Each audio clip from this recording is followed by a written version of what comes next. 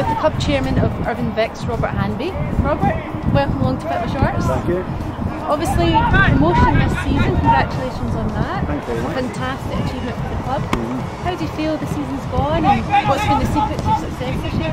The secret to their success is they boys aren't just teammates, they're mates off the field as well. When they go for nights out, they all go together. They go for golf outings, nights out, they all go together, and that's the success. So do you feel the spirit at the club's really been something that's... The spirit is tremendous. You want to see that dressing room on the Monday night of training. The spirit is tremendous. I take an offer stick to the boys, but I love every minute of it. Fantastic, and obviously promoted to the first division. It'll be challenging next season for you, but you'll be looking forward to it. Certainly looking forward to it. The last time we were up there, we missed out by a point or something. But I don't think we'll make that mistake this time because we've been there. We know what's required this year. I don't think we'll make that mistake this time. Everything's looking good. It's great to be involved with Irvine Vicks at this moment in time. Brilliant. Good stuff. And today's game, obviously Kelly Rovers. What's your prediction for today? I'll take a 1-0 win, Bev.